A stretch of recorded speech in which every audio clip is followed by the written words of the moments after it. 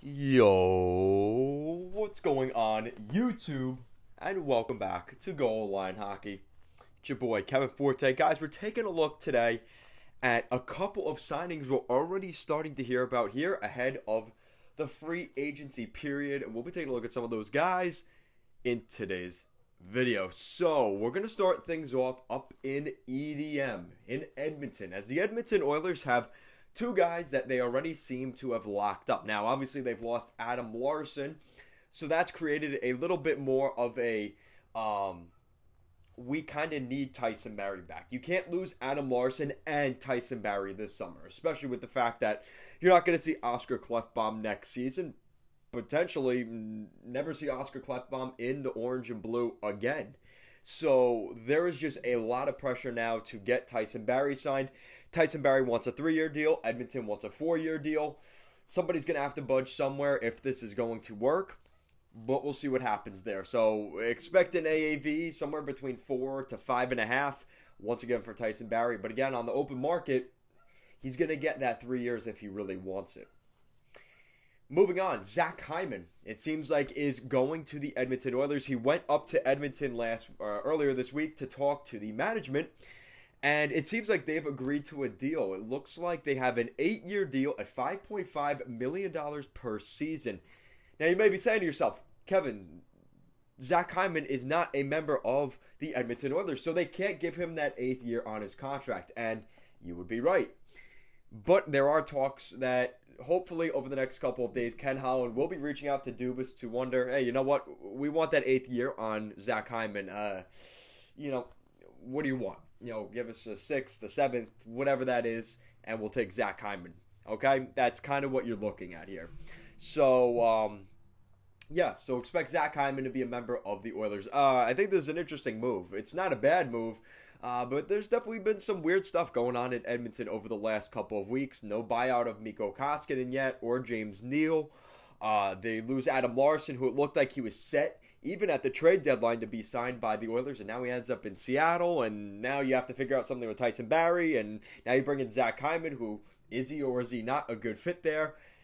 And to top it all off, they sign Mike Smith to a 2-year, $4.4 million contract to stay in Edmonton. He signs at $2.2 million AAV. Not a bad contract, but again, he's going to be 40 at the end of this contract, so you could assume this is his last kick at the can the next 2 years.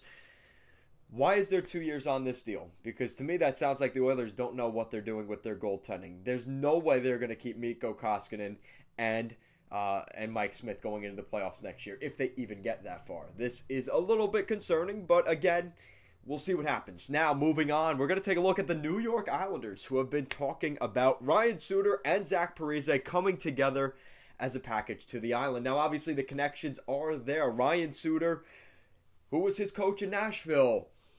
Oh yeah, Barry Trotz. Yes, so he has the connection to Barry Trotz. And Zach Parise, that sounds familiar. Oh yeah, he was also with the New Jersey Devils. Who drafted him? Oh yeah, Lou Lamoriello. Right. So there's connections here for Ryan Suter and Zach Parise to both go to the Island.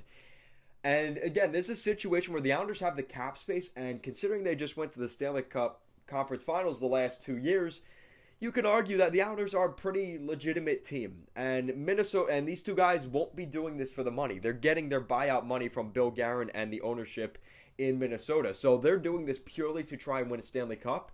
The pedigree's there. They may end up on the Islanders. We've also heard about some little things here and there. Obviously, Seattle signing guys like Jamie Alexiak and Adam Larsson, 4-year deal at $16 million for Adam Larsson. That's $4 million per season. That's a fair contract. Again, he's one of those guys where he's going to be a good foundational piece for the Seattle Kraken. Jamie Alexiak coming in at $4.25 per season for the next 6 years. I do have my concerns about that deal. Not only the AAV, but because of the term. This is one that's likely going to get bought out in the next couple of years. But again, at 6'7", 225 pounds, he's pretty much an offensive lineman playing on skates. The heaviest guy in the NHL, which the NHL made that quite clear. It was a little bit awkward there for Alexiak, but it's all muscle, right? So, anyway, whatever with that. yeah, so we'll see what happens here. Honestly, we've had a lot of interesting news I'll be talking about here later today, so stay tuned. The Detroit Red Wings, the latest with the Habs, we'll be going over those 2 videos later today. So thank you so much for watching this video. If you guys like what we're doing here at Goal Line Hockey and want to see the latest news around the NHL and more videos just like this one, make sure to give this video a big thumbs up and an even bigger subscribe down below. Guys, as always, thank you so much for watching this video, and I will see you guys next time.